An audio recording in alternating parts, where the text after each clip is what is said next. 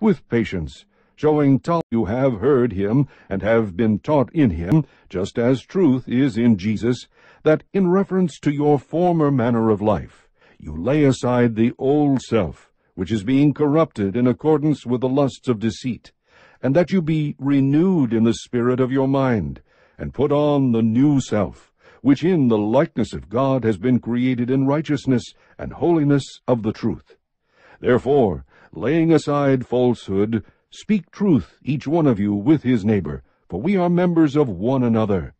Be angry, and yet do not sin. Do not let the sun go down on your anger, and do not give the devil an opportunity.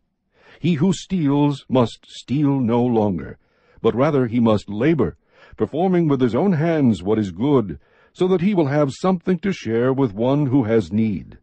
Let no unwholesome word proceed from your mouth, but only such a word as is good for edification according to the need of the moment, so that it will give grace to those who hear. Do not grieve the Holy Spirit of God, by whom you were sealed for the day of redemption. Let all bitterness and wrath and anger and clamor and slander be put away from you, along with all malice.